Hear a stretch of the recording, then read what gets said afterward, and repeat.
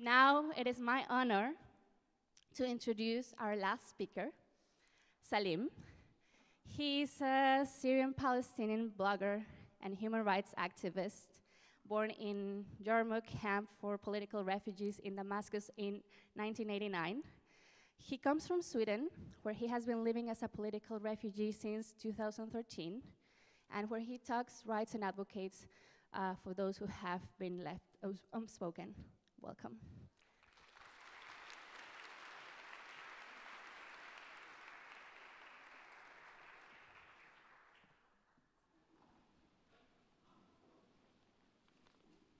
One last speech. Wow, that was a big okay. Ladies and gentlemen, start in Arabic, few lines.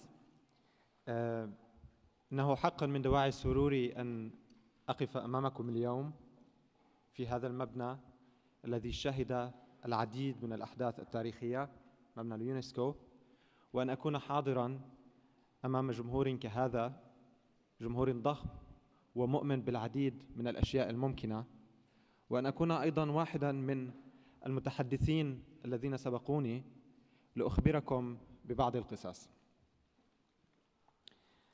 ببعض القصص خاصة في هذه الأوقات العصيبة التي تمر على بلدي فلسطين، البلد الذي ينحدر منه والدي وجدي، وسوريا، البلد الذي أنحدر منه والذي عشت منه طول حياتي.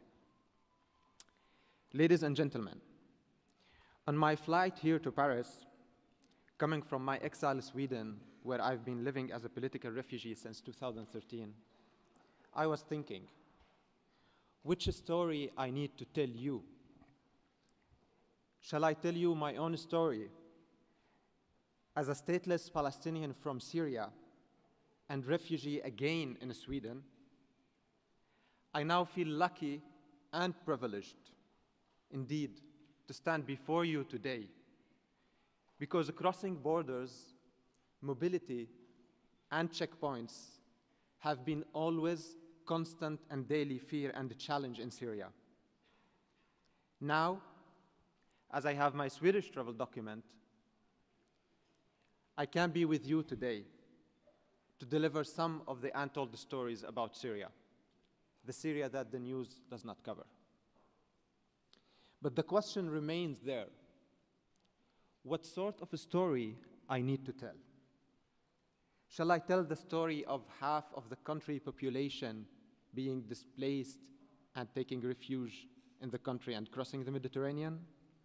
Or the story of children out of school and girls being abused and people struggling on day-to-day basis in order to survive? Unfortunately, stories of terror, of barrel bombs and massacres have acquired an awful familiarity.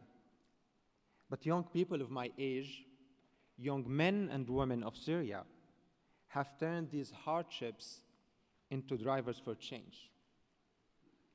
Like the story of the movement of over 80 Syrian civil society organizations across Syria, uniting under a campaign called the Planet Syria. In Planet Syria, these organizations from all over the country are calling for, one, an immediate ceasefire, and two, serious peace talks that include young and emerging leaders from inside and outside Syria, and most importantly, women. So let's not forget the unique story of the Syrian woman on the front line.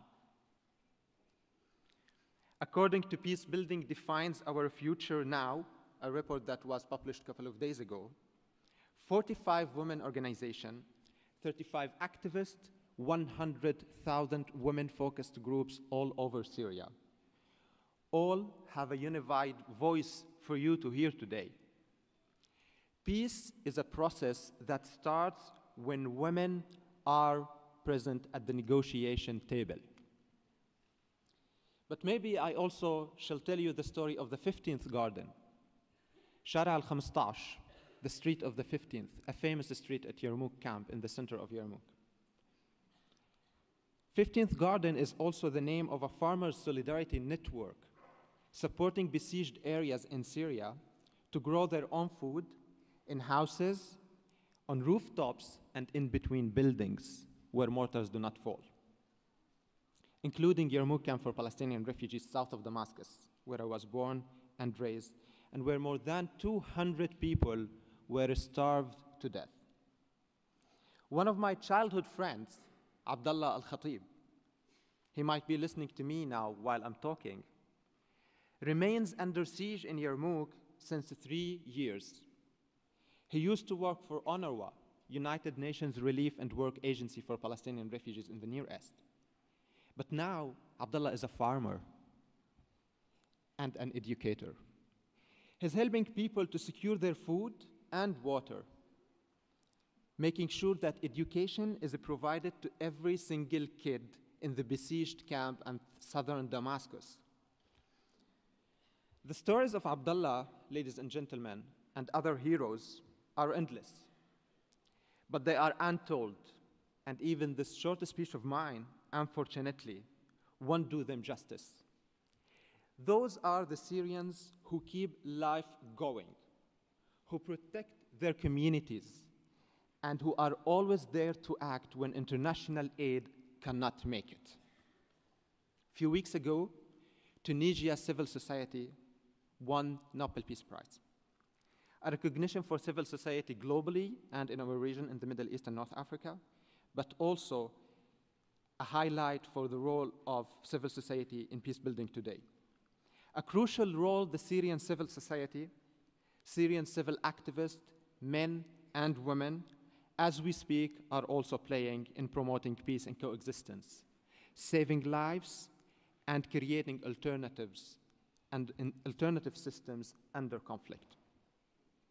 Honorable guests, ça me fait plaisir d'être présent avec vous aujourd'hui, surtout dans ces temps qui sont très difficiles pour la Syrie, pour parler des activistes qui sont toujours en train de travailler en Syrie, qui sont toujours en train de faire quelque chose pour leur communauté. Honorable guests, it is a rare moment for me to stand here today to fulfill what I consider the obligation of a survival of war, to tell stories. UNESCO community, I sincerely invite you to stand by the vibrant Syrian civil society, to support the young men and women who are thriving despite war. These, ladies and gentlemen, should be your stakeholders. Those who cannot be among us today, those who are limited by borders and checkpoints, those who are behind high walls, are the sustainable partners for a better Middle East and a better tomorrow. Think of them. Thank you so much.